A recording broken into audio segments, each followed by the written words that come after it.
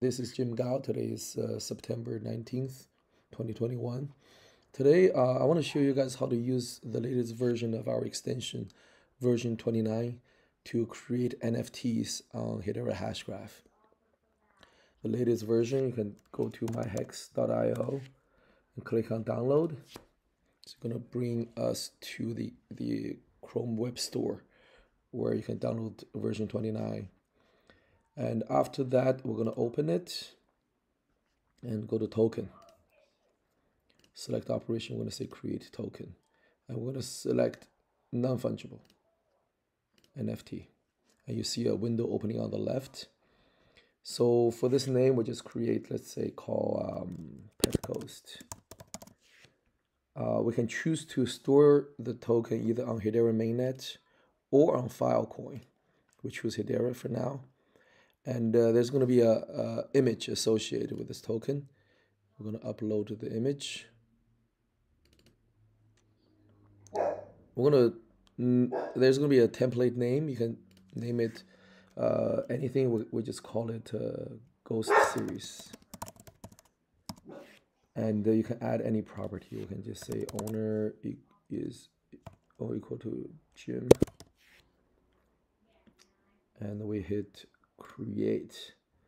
Now it costs 5 HEX tokens for each token we create, whether it's NFT or fungible. So if you don't have enough HEX token, make sure you swap for some first using either Ethereum or HBars using our extension. And we hit confirm. So the process is going to upload the image file and the metadata of the NFT onto Hedera mainnet, and it's going to take a while. Depends on the size of the file, of course. So I suggest if you want to create, these NFTs, try to use a smaller file size. For videos, especially those that's going to be several kilobytes, several hundred kilobytes, or even megabytes, those will take a very long time, several minutes, or even tens of minutes. So make sure keep that in mind when you are about to upload a large file as NFT on the Hedera mainnet. So just wait for the logo to stop spinning for the operation to finish.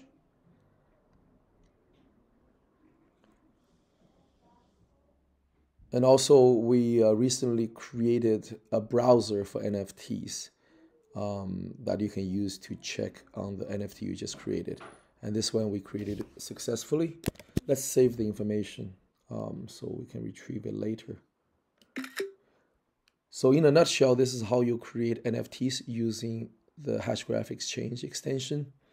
And on the next video, we're going to bring you to the browser, the NFT browser that we just created, where you can browse, search, and check on the NFT you just created, or any NFT on the Hedera mainnet. Thank you so much for tuning in, and we'll see you on the next video.